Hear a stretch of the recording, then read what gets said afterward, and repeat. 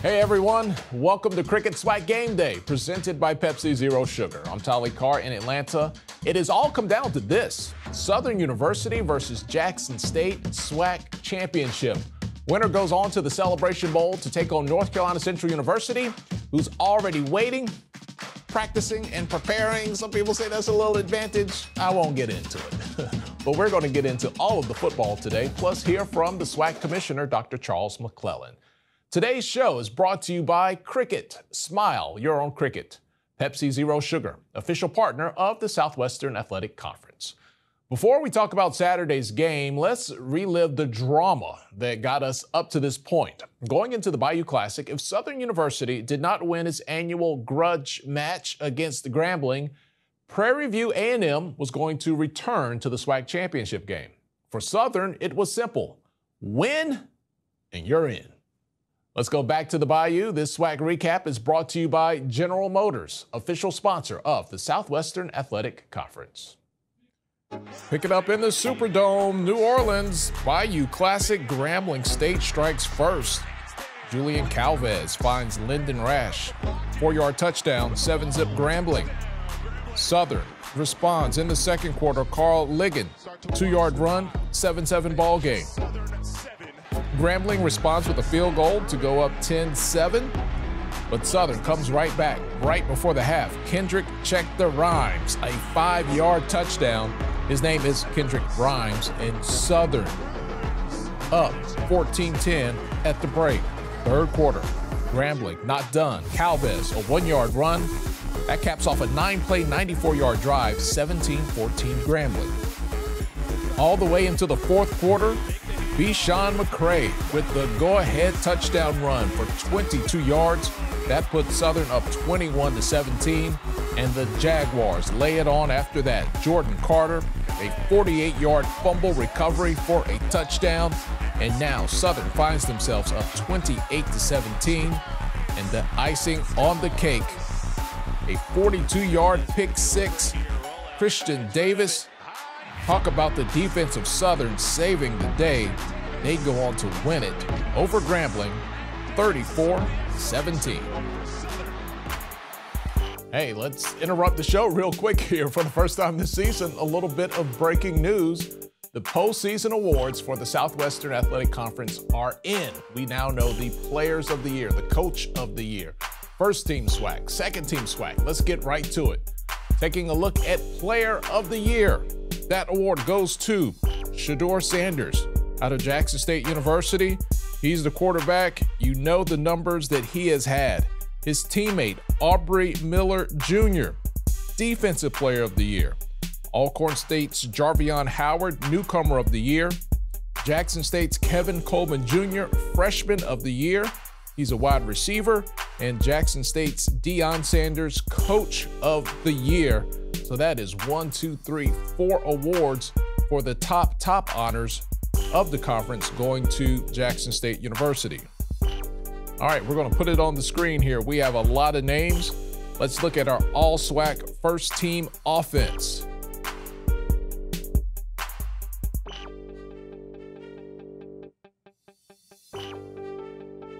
All SWAC first team defense.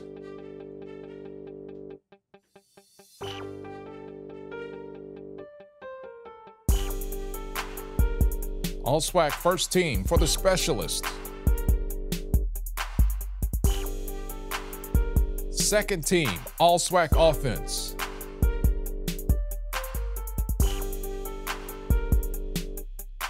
Second team, all SWAC defense. And second team, all SWAC specialist. And of course, for this complete list, if you want to break it down, just go to SWAC.org. All right, let's see if we can resume with our regularly scheduled program here on SWAC Gameday. So here we are. The postseason has officially begun. A look at the postseason schedule is brought to you by Rocket Mortgage. For an expert partner to help buy your new home, Rocket can. Saturday, December 3rd, 3 p.m. Central, 4 p.m. Eastern. Grab an early lunch on the West Coast. Jackson, Mississippi. Live broadcast ESPN2. It's the SWAC championship game. Jackson State will host Southern University. Winner of that game will end its season in Atlanta on December 17th with the Celebration Bowl. The SWAC champion will take on North Carolina Central University. It's a 12 p.m. kickoff. Jackson State and Southern has met already met one time this year. Let's take a look at how things went. It was a big day. It was ESPN on the scene. College game day, Jackson State, big.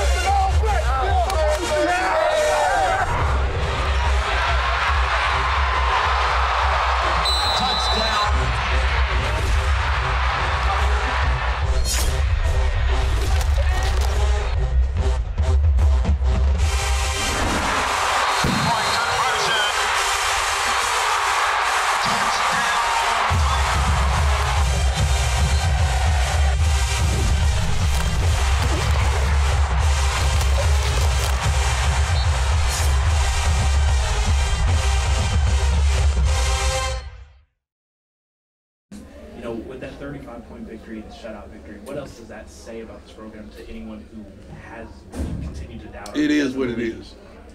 It is what it is. That's what it says. You didn't have to watch the game, but when you look at the score, it is what it is. All right, so we saw the outcome of the first game. They're going to meet a second time. Lots to talk about here. Let's start with Southern University. Head coach Eric Dooley. The Jaguars lost to Jackson State. You just saw how all that went down. So how can Southern reverse course from that outcome? Well, we got to come out and we got to execute at a high level. And when we're executing at a high level for 60 minutes, I like our chances. So we know the things that we have to correct, and that's what we're working on as we speak. So we just got to continue to keep working and keep grinding, and got to take place on Saturday. We'll see how the chips fall. Deion Sanders, head coach at Jackson State, up next on the microphone. Your team beat Southern, coach, 35-0. Is it hard to beat a man, to beat a team twice? Could that be a challenge?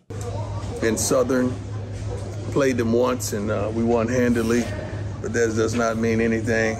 This is playoffs, and anything can happen. But we just want to happen what happened previously, so that's the way we're going at it. We want them to remember that whooping. We want them to remember how they performed. We want them to remember that, but we also want them to perfect what we did last time when we played against this team. We don't want them to forget everything. We want them to understand the feeling of walking on and off that field in dominance. So we don't want them to forget everything. All right, back to Coach Dooley. You've prepared for this. Last year, you were the coach at Prairie View A&M. You've been here before. Does that offer any advantages, that different look, that different set of lens? Any disadvantages, advantages? Let us know. Well, you say an advantage. I guess it's an advantage for both of us because he had to prepare for us as well. It's a different team, but pretty much the same scheme, so it's no different. So it's no advantage. I think it's what you do now. That's why we use that acronym, WIN. What's important now? That's what's important right now, that we prepare for a great football team. That obviously they're a great football team. They're 11-0. They haven't lost a game this year and playing at a high level, and number one in probably every category that you try to categorize. So we do know the challenges and we know what we have to do, but of course, we're going to always love our chances. We have an opportunity. So the things that we have to prepare for are advantages. I don't look at advantages. I just say you just got to go out and execute at a high level. All right, sticking with Coach Dooley, Jaguar Nation wants a win. They want it bad. I know you do as well. One more thought, Coach, on the SWAC championship. The thing about it, the momentum, we just got to continue to go. When our defense is playing at a high level, it gives us a great chance of winning the ball game. And then, of course, offensively, we got to put the ball in the end zone. That's what it all comes down to, scoring points. So I do like the way that we finished the game. Still some work to do, and that's what this week here will take care of. Okay, let's get back to Coach Sanders. Now, we know this guy all too well, right, at this point in the season. But tell us, again, one more time, what will Coach Prime be preaching to his team? Our young men, as well as coaches, as well as training staff, equipment staff, and everyone in-house remains focused on the main thing. The main thing is dominating for 60 minutes on Saturday. That's the thing. Don't start thinking about the Celebration Bowl. Don't start thinking about these achievement and postseason awards. Focus on the job at hand. That's the main thing. And we got to keep the main thing the main thing. All right, a lot of talk there. Are you excited? Are you ready to play? Well, watch. Okay, no one's wanting to see us play. Let's not get too ahead of ourselves. But seriously, there is other news out there within the SWAC community. Deion Sanders remains a hot commodity amongst teams that have an open position for a head football coach. During Monday's press availability, Kendrick Marshall from HBCU Sports asked Coach Prime about it, and he did not shy away from his answer at all.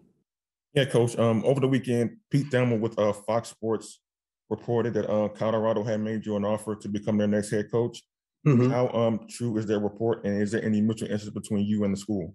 Yeah, definitely. The report is true. They're not the only ones. The report is true. I'm not going to sit on here and tell all my business, but they're not the only ones. And I would be a liar if I told you they didn't. You know they did. I know they did. Everybody there know they did. So it is what it is.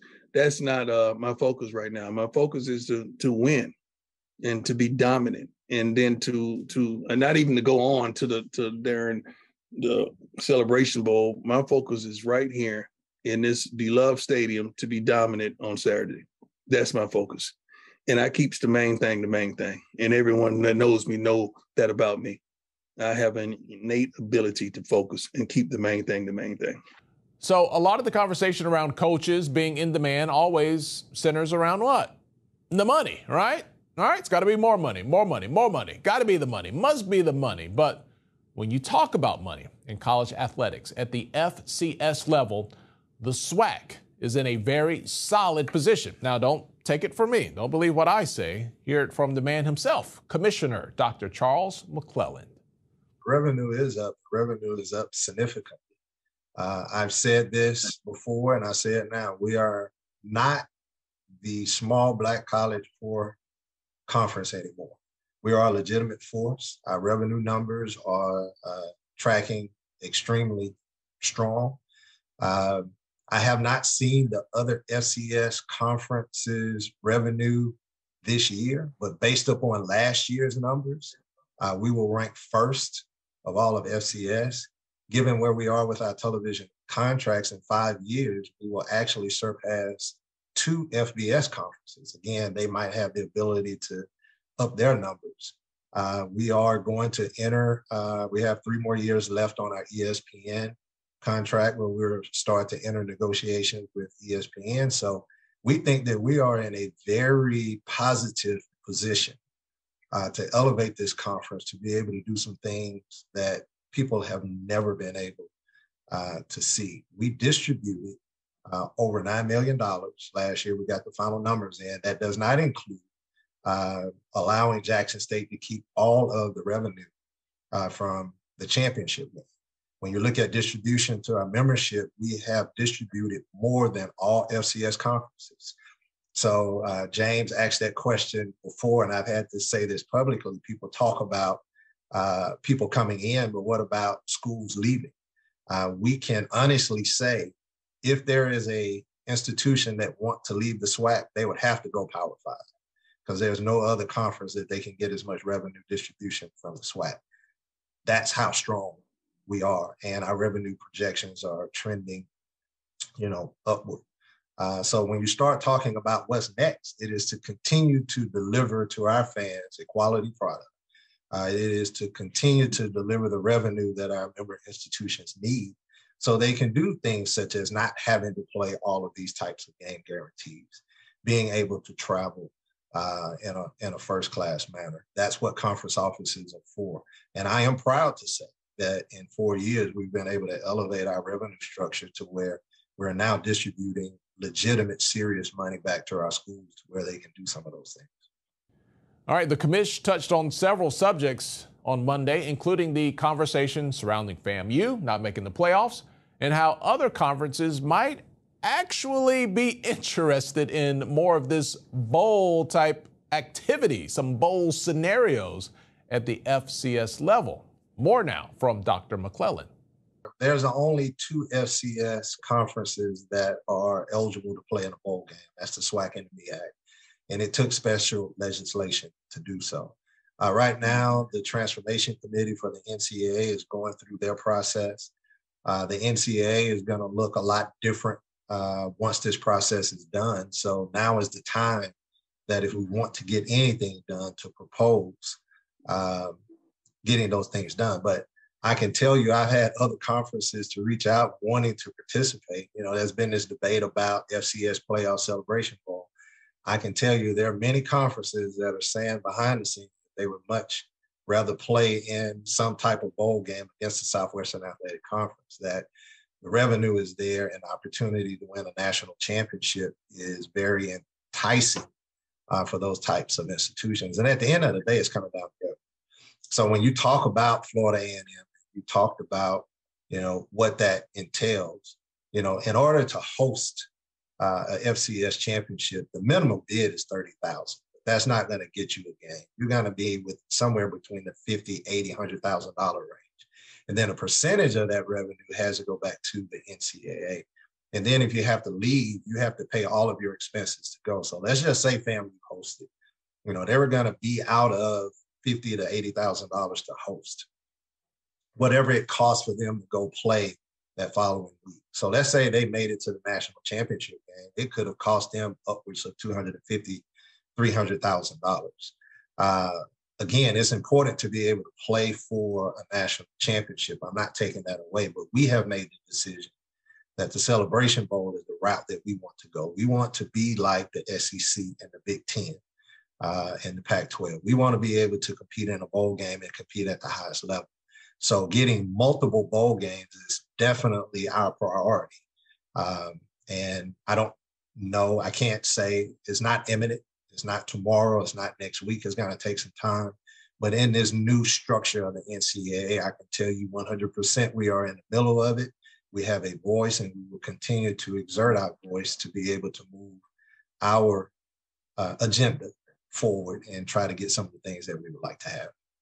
So, thank you, Dr. McClellan. For those of you fans out there, your school didn't make it to the SWAC championship game. I know the feeling. But it's already time to get ready for next season. We got recruiting right here. Early recruiting is underway. We got spring ball coming up. So let's take a look at the final regular season standings from this year. Then we'll get on to next year, but let's see where your team finished. SWAC standings brought to you by General Motors, official sponsor of the Southwestern Athletic Conference. Perfection is still in the air for Jackson State. Will it continue this weekend against Southern? FAMU thought they had a postseason berth in the NCAA playoffs. A lot of people thought that they would as well, but ended unfortunately without one, but still a great season at 9-2 for FAMU. Alabama State, you see them 6-5 under Coach Eddie Robinson Jr., his first year. Alabama A&M, Bethune-Cookman, and Mississippi Valley State round out the SWAC East final regular season standings. Out west, well, on paper it looks like a tie at the top between Prairie View A&M and Southern, but Southern won the head-to-head tiebreaker, so they are going to the SWAC championship. There you have Texas Southern, Alcorn State, Grambling State, and Arkansas Pine Bluff rounding out the West. Well, that is it for this week's Cricket SWAC Game Day, presented to you by Pepsi Zero Sugar. Enjoy the SWAC championship game Saturday afternoon. Be at the Vet or catch it on ESPN2. It's been a great football season. Thank you guys so much for watching. We'll be talking more basketball as time goes along, but a really big game this weekend. Winner goes to the Celebration Bowl. From Atlanta, I'm Tolly Carr. We'll talk to you guys later. Thank you so much for your company.